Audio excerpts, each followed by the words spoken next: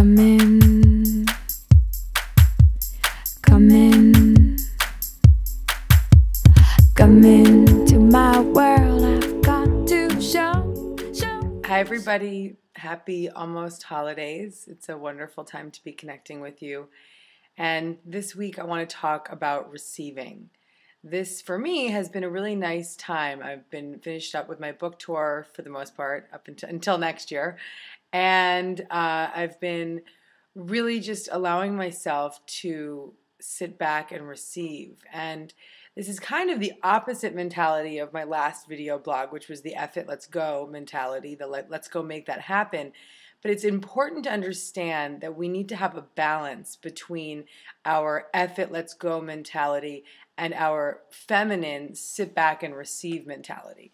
I find for myself much of what has gotten me to this place in my life now has been my masculine energy and tapping into that masculine of going out and doing.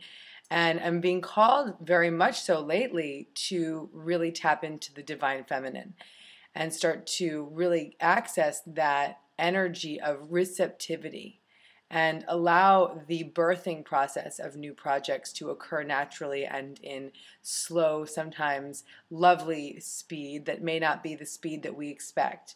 And so I'm going to infuse this topic so that you can begin to learn how to marry the two energies. The energy of knowing when your intuition says, F it, let's go, don't let that fear block you anymore, jump out the door, let's make this happen. And the opposite energy that we need to learn how to hold, which is that receptive energy of allowing and receiving. And particularly around this holiday season when we have this opportunity to really receive gifts of community, receive gifts, literal gifts, whatever it may be, and receive spiritual gifts at this time as well, because we have this downtime to slow down and listen. And so the Course in Miracles teaches us that when we are asking for something specific and we are trying to make something happen, we are cutting off that receptivity. We are actually praying with the ego. And this is really important. I think a lot of people get hung up on this power of the law of attraction and manifestation. If I pray for that long enough and hard enough, I'll have that. And that's actually quite the opposite of what the Course teaches. The Course teaches us is to invite the Holy Spirit or our Ing, our inner guide, whatever you want to call it, to invite our Ing in to heal our wrong-minded perceptions and guide our thoughts back to the right mind. And so when we pray for an outcome, we're praying with the wrong mind. We're praying for our will. We're infusing our separation. We're seeing ourselves as separate from the natural order and therefore saying and enhancing that separation by praying for something that we think is of the best service for us.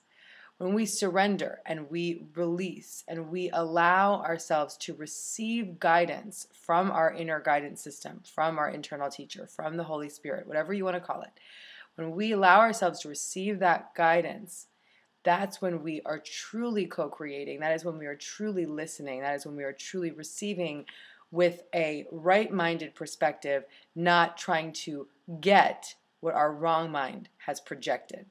So I just want to be very clear. When you are praying this week, when you are setting intentions for the new year, when you are holding high visions, as much as I'd love for you to be clear about what it is that you want and what it is that you desire, the most important step is to release it and allow yourself to receive whatever is of the highest good and not necessarily your plan. Because remembering that our plan is deepening our separation from our connection to spirit. It's saying it's my will or the highway, and this is quite the opposite of what the Course teaches. So letting go, letting the universe do her thing, and you can hold visions, you can feel the feeling of what it is that you want, but most importantly, let it go and receive. So that first part here is just becoming conscious of not trying to control our manifestations and our prayers and praying for the highest good and releasing that. And then the second step is to really genuinely slow down, hibernate, be still, and receive that guidance. So as much as I suggested you go out and F it, let's go last week, I'm now suggesting that you start to tap into that opposite energy of sit back and receive. Allow yourself to tune into that frequency of peace and serenity and trust and faith And know that that energy is what is allowing your inner guidance system to come forward and have a beautiful, proper communication with you so that you can receive all the necessary steps that you need to take the next right action in whatever it is that you are here to do. So pray for the highest good, sit back, chillax, and receive. And then when you know you were supposed to F it, let's go, you can take that action.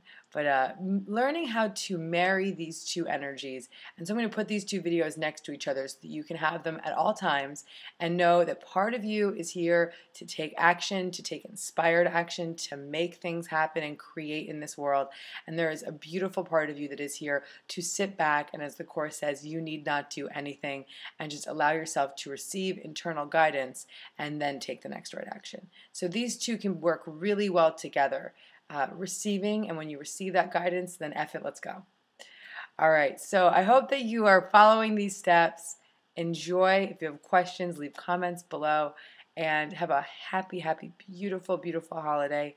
I hope you join me in January for my Experience Life lecture and for my lecture in February as well for my meditating album, and there's a great group coaching in January, so I'll keep you posted. I hope to see you all. Have a beautiful holiday. Bye.